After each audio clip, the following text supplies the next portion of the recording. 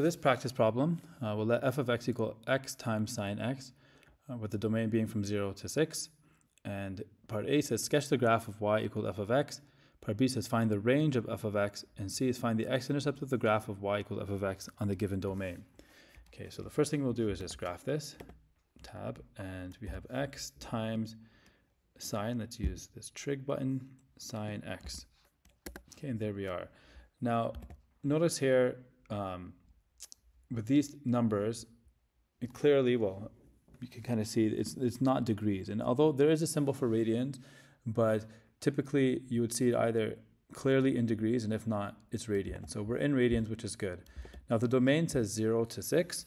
Okay, so we can change this.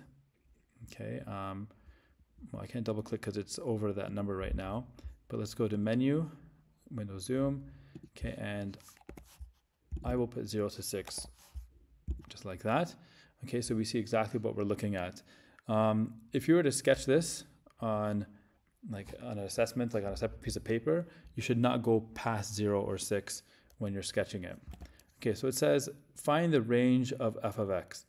Okay, so the range means like the possible y values. So in other words, we need to find the minimum value here and the maximum, and the range would be what corresponds with the y value. So let's go to analyze graph, maximum from here to here.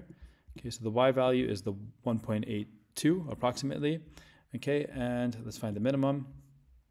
Analyze minimum from here to here, and that's about negative 4.81. Okay, so the range is from negative 4.81 all the way up to 1.82.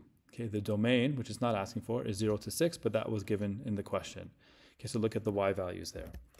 Find the x-intercept of the graph in this domain. So you go to menu, analyze graph, 0, and from here to here, and that's it. Okay, so 3.14159, and so on, and that number should look a little familiar if you think about it.